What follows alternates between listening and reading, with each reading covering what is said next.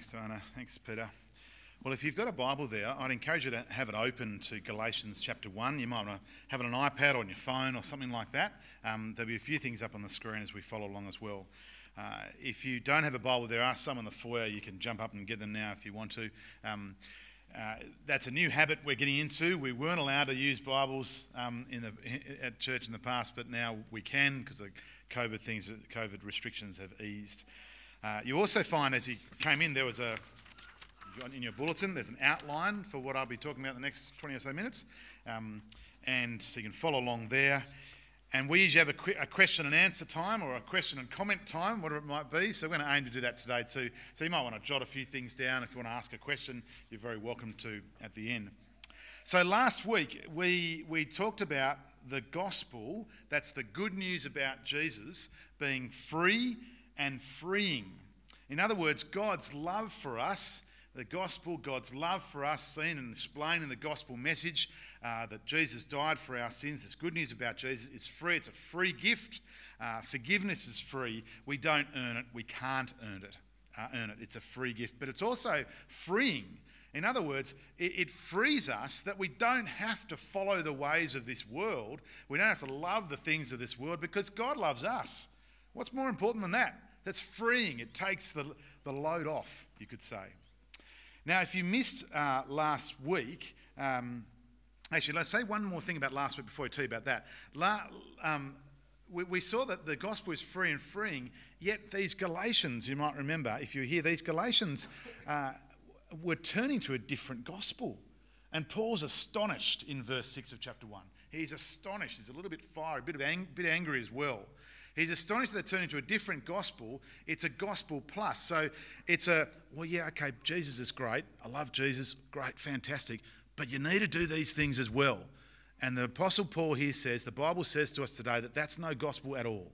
That's not God's message of the free gift of salvation. When you add something to it, it's not a gospel at all. Okay, so now if you missed that last week, what you can do, you can actually catch up. You don't have to miss a sermon anymore. So you can catch up by searching on YouTube for our YouTube channel, Robertson Burrowing Anglican Church, and you can see we're actually videoing right now. We're videoing this sermon. So hello to you watching at home. Hello to you if you missed this. You can watch it at home. So you can catch up there. All right, how about I pray and ask God to help us for the next few minutes. Father, we thank you for your word to us today. We pray that you'd speak to us. You'd pray that we would pray that you would open our hearts and make us be real with you. And Lord, we thank you for this time together. Amen. Well, I tell you what, isn't it great to hear the story of God's grace in people's lives? You can, as I said, you can ask Peter a bit more about his story as well. And maybe you've had a chance to talk to people over the past however many weeks. We've talked about gospel conversations quite a lot, haven't we? And asking people where they're at with God and how God has worked in their lives. Beck actually shared in the 8 a.m. service about God working in her life too, so you can ask her about that. But I encourage you to, if you've got a Christian friend, talk to them about God's grace in their lives. But it's good. Isn't it good to hear that? Galatians chapter 1, verses 10 to 24, is Paul sharing about the grace of God in his life. The old-fashioned word is testimony. You might remember that word. That's what Paul's doing. He's sharing his testimony about God's grace in his life. Now, it's part of a longer autobiographical section in Galatians. It sort of starts at 1 verse 10 and goes through to 2 verse 21, if you've got your Bible in front of you there. Actually, it's one of 3 occasions where Paul speaks of or shares his story. You can read it again in Acts 22, Acts 26. He shares his story. Our question this morning is, why does he share his story here in Galatians chapter 1? Why does he do it here? Well, it's actually not for general inspiration. Quite often in church we would do that, would share our story for general inspiration. It's a good thing, like Peter did before. But it's not on this occasion, and nor is it to point... He doesn't share his story to point to himself. He doesn't do that. No. He's sharing his story here to refute the claims of people who want to undermine his message. There are people in Galatia who want to undermine Paul's message, the gospel. So he's sharing his story to refute those claims, and he wants it all to point to the amazing grace of God. So, on your outline there, it's point 1 in your outline, Paul's defence. You see, Paul is defending himself from 3 attacks from some people. That's the people he refers to in verse 7. And these people were making attacks on him and his gospel message. So here's his first defence. Paul wants to make it clear that his gospel did not come about through his own reflection, reasoning and thinking. So it wasn't as if Paul was sitting under some fancy tree, spending some time under the tree and contemplating life and its meaning and all that. And then finally, after this deliberation, it dawned on him, the meaning of life. It wasn't like that at all. He tells the Galatians, as if they needed any reminding, that prior to his conversion, he was intensely, see verse 13? He was intensely hostile to the church and Christianity. He wanted to destroy it. Don't water down that word. He wanted to destroy it. We'll talk about what that meant in a few moments. This was not a gradual process of thinking, weighing things up and discussion. His change happened suddenly. He was going this way, I want to destroy the church. And then when he was met by the Lord Jesus on that Damascus road, his life turned around, he was going this way, and he wanted to grow the church. It was very, very different. Things happened suddenly. Paul's message was not the product of his own thinking. It was radical, sudden change of direction. I'm going one way, turned, Jesus met him, and he went another way. Paul's conversion was the exact polar opposite of where he'd been going. So, Paul's experience then of sudden change is strong evidence that his conversion was actually from God. It was a direct revelation from God when the risen Jesus met him personally, physically, just like the other apostles on the road to Damascus. What about this second reason, this second defence of Paul? Paul wants to undermine the claim that he got together with the Jerusalem leaders, colluded with them, and came up with his gospel message. So if you've got your Bible there, have a look at Galatians chapter 1, verse 15, and you'll see what I mean. But when God, who set me apart from birth and called me by his grace, was pleased to reveal his Son in me, so that I might preach him among the Gentiles, I did not consult any man, nor did I go up to Jerusalem to see those who were apostles before I was, but I returned immediately into Arabia and later returned to Damascus. So next, he actually points out that there was 3 years between his conversion and his first visit to Jerusalem. So look at verse 18. We'll read 19 as well. Then after 3 years, I went up to Jerusalem to get acquainted with Peter and stayed with him just 15 days. Interesting, isn't it? I saw none of the other apostles, only James, the Lord's brother. I assure you before God that what I am writing to you is no lie. You see what he's doing? In other words, Paul didn't get his message from headquarters. That's what he's saying. He didn't get it from headquarters so he could toe the party line. You know how politicians do that? I'm sure they have their meetings early morning or get a text around or what do they get, and they have to remain on script with the other front benches. It gets tedious after a while. They're sort of like a bunch of robots saying the same thing no matter where they are in the country. They've all got the memo. Well, it's not like that with Paul. No, he didn't go to headquarters. He didn't go to Jerusalem. He didn't speak to the other apostles. In fact, it took him a long time to get to the other apostles. And he writes that here so that we would know that his message, the gospel message, is from God, and he wasn't colluding with other people, other leaders. Now, if he did, let's just put that scenario up for a minute. If he did collude with these other Jerusalem leaders, well, this would enable those who oppose him to argue, well, we have also been trained at Jerusalem headquarters. We've been there, and we know that Paul did not give you the whole story. There are other things you must do to please God. So Paul wants to make it clear there was no towing the party line. There was no colluding with the headquarters, Jerusalem leaders, to get the story straight. No. This message that he received was from God, not from man.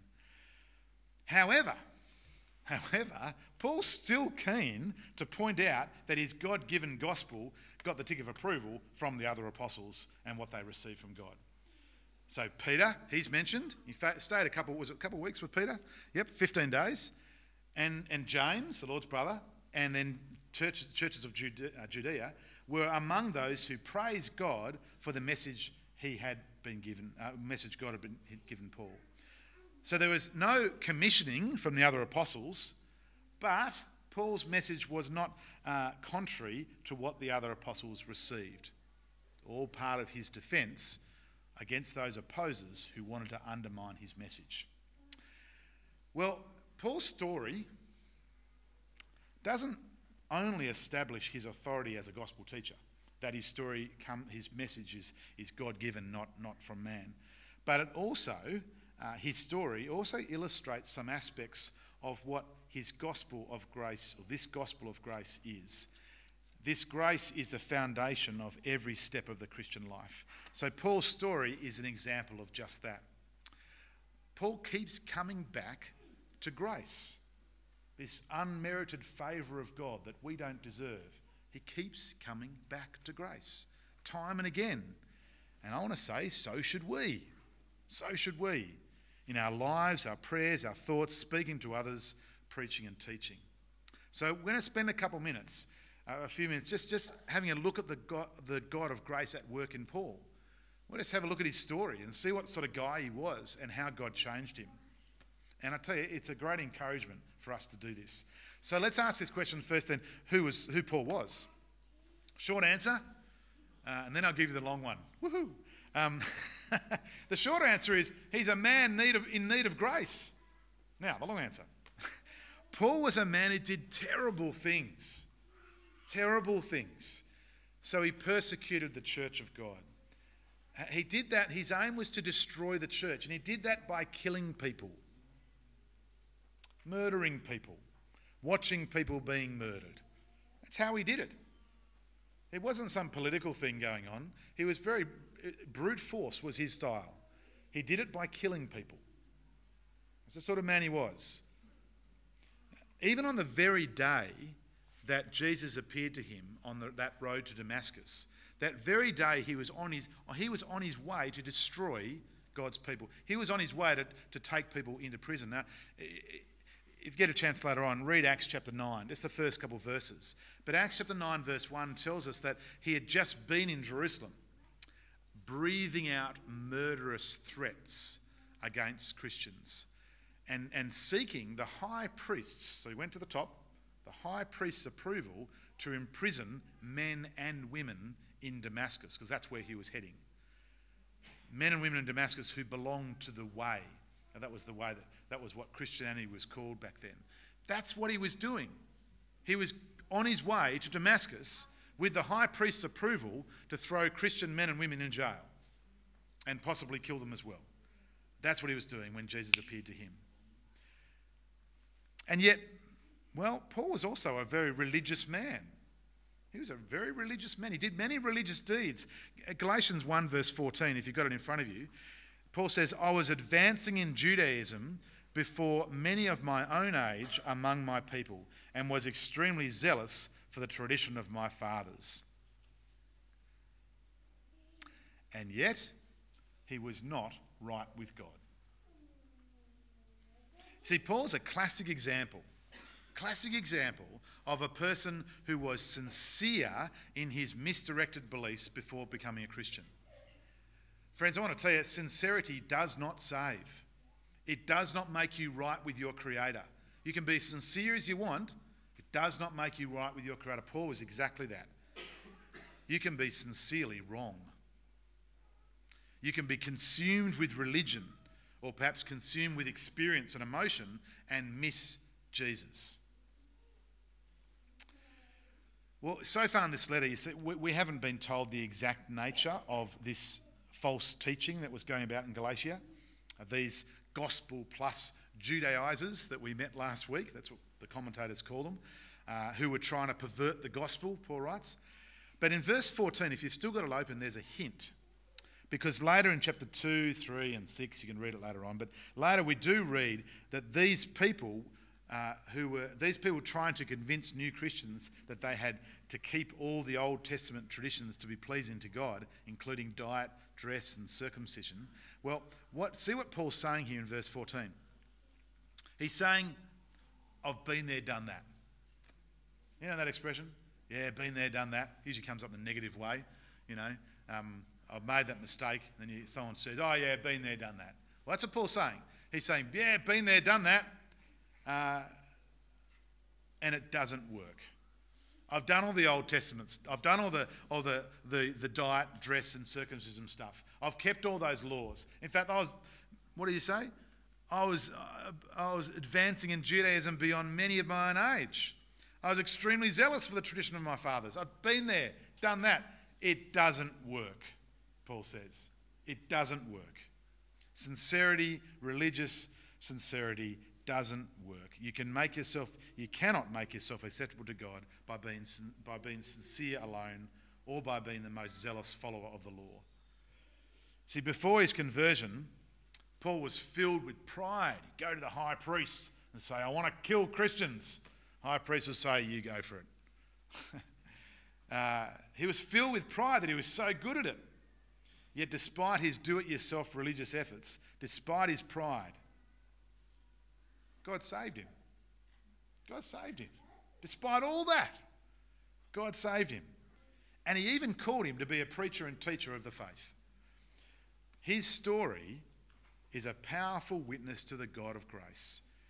That grace, the grace that is free, unmerited favour of God, that God loves you irrespective of who you are, irrespective of what you've done. That God's grace working powerfully, it works powerfully to change lives. There's no clearer example than Paul that we are saved by grace alone, not through good morals, not through religious performance or sincerity. Paul's sins were very, very deep, but God still invited him in. I'm reading a great little book on Galatians by a guy called Tim Keller. He's an American preacher, writer, a pastor. And he says that Paul's story teaches us that no one is so good that they don't need the grace of the gospel, nor is anyone so bad that they can't receive the grace of the gospel. It's good, isn't it? Let me say it again. No one is so good that they can't receive, that they don't need the grace of the gospel, and nor is anyone so bad that they can't receive the grace of the gospel. Some of our regulars know I used to work in prisons ministry, and I was reminded of that day in, day out. When I shared the gospel with the guys who'd killed people, raped people, drugs and murder and so on. And they turned to Jesus because the Bible says, Paul's story tells them that no one is so bad they can't receive the grace of the gospel. Okay, well, as Paul looks back, he can actually see, a bit like what Peter was sharing before, and what Beck shared at 8 o'clock too. If you're a Christian person, you can often look back and see God working in your life. And just see little things going on before your actual conversion, you could say. Perhaps your story is a little bit like that. If you think about your story of how you've got to know Jesus, how did the grace of God work in your life over time? In my story, I certainly look back and I see certain people, I see teachers at a school I was at, who I pretty much ignored and probably created issues with them, poor people. But they loved me and looked after me and they prayed for me. I shared at 8 o'clock a lady who I only saw recently at my godfather's funeral. Her name's Jean. Jean has been praying, she's one of mum and dad's friends. Jean has been praying for me, I think since I was born. So that's like 21 years. Not quite. But man, Jean's a legend. And every time I see her at family events or whatever, probably only once every 2 years, she's probably in her 80s now. She says, I've been praying for you, Graham, and my mum and dad keep her up to date. I can see the grace of God working in my life through people like that and other people, and I'm deeply thankful for them. So Paul writes in verse 15, but when God, who set me apart from my mother's womb, called me by his grace. See, Paul's point is that God has been shaping and preparing him all his life for the things God was going to call him to do. Isn't that incredible? If you're a Christian person, God's been shaping. He might be doing that now. He's shaping and preparing you. Paul had been resisting God and doing so much wrong for such a long time, but God intervened. God interrupted his life by his grace. No wonder Paul writes of God's immense patience in saving him. It's a great passage. I'll just read it to you from 1 Timothy. It's up on the screen there. Here is a trustworthy saying that deserves full acceptance. Christ Jesus came to the world to save sinners, of whom I am the worst, Paul writes. But for that very reason I was shown mercy, so that in me, the worst of sinners, Christ Jesus might display his immense patience as an example for those who would believe in him and receive eternal life. That's Paul's story. Paul's story is an example of God's patience with you and I and him and Paul, I should say. So Paul is an example to remind us of God's grace and patience, to remind us that no one is so good that they don't need the grace of the gospel, and that no one is so bad that they can't receive the grace of the gospel. I reckon the grace of God, God's unmerited favour, his love for us, hangs on those little two words. There's one, but. But. And back in chapter Galatians 1 verse 15, it's but when God.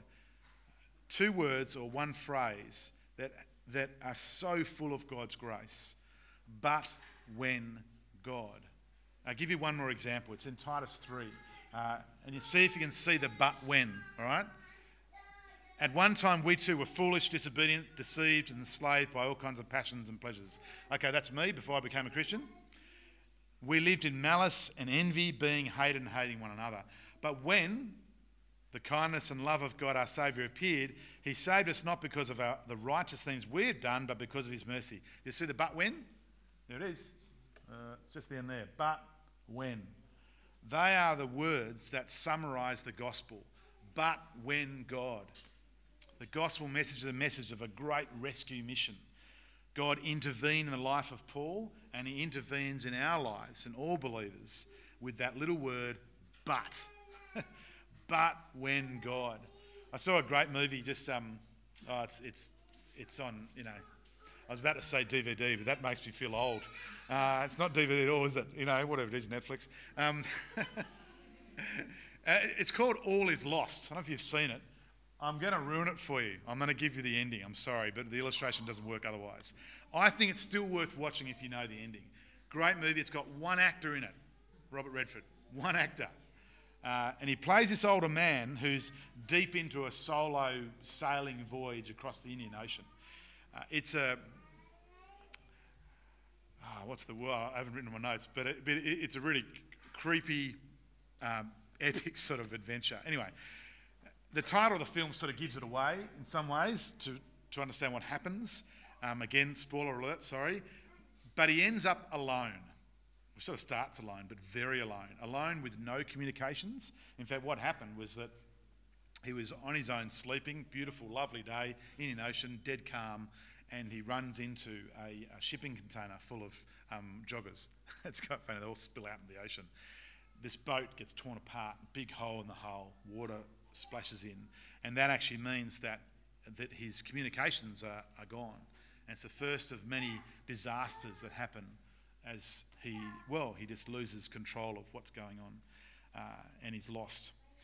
And in the end, it's his mariner's intuition and strength that really belies his age. He's just hanging on as this mother of all storm hits him, and he gets capsized over and over again.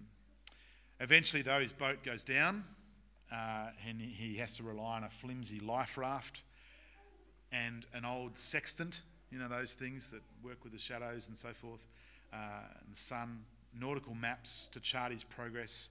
He's forced to rely on this flimsy life raft that's falling apart day after day, and it's looking more and more bleak. Ocean currents carry him eventually into a shipping lane, which he's thankful for, but 3 times he lets off flares and the ships go sailing by. He can't be seen. The sun is unrelenting, and at one point sharks circle his little life raft.